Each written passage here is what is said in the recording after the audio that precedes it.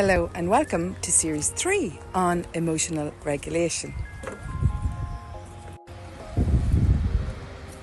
Let's imagine that you could actually regulate your emotions. Imagine never getting angry anymore. Imagine never blowing up anymore. Imagine never reacting badly anymore. Imagine that for a level of super calm. See, when you emotionally regulate, it becomes a whole new superpower that most people do not understand, and it is absolutely human magic. The steps in processing your emotions are actually quite easy.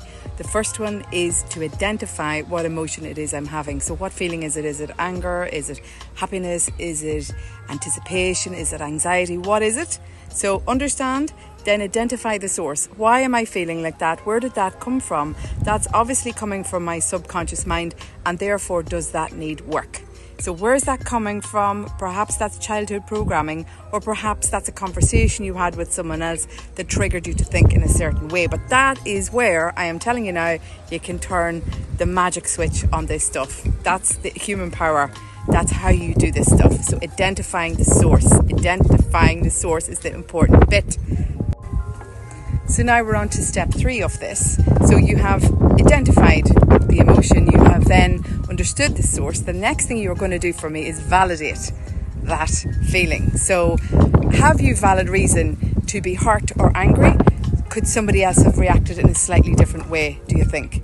Is there something valid there? Sometimes there will be, sometimes there won't be. And that's where you start to get the value and the insights into what could be happening in your subconscious mind that causes you problems regularly. So far for me, you've done your identifying the emotion, then you've done the understanding the source. The next piece is around understanding how to reframe that emotion.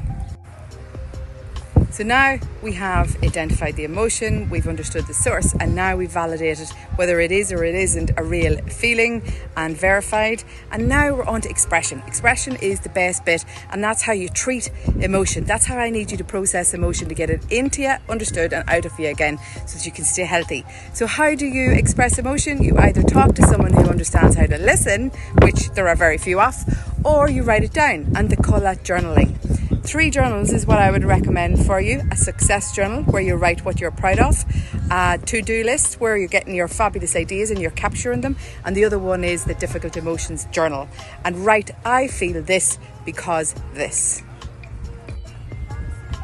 The next series is going to be about the next step, and that's about how we move from here. So now you're going to be processing emotion and you're flying at it.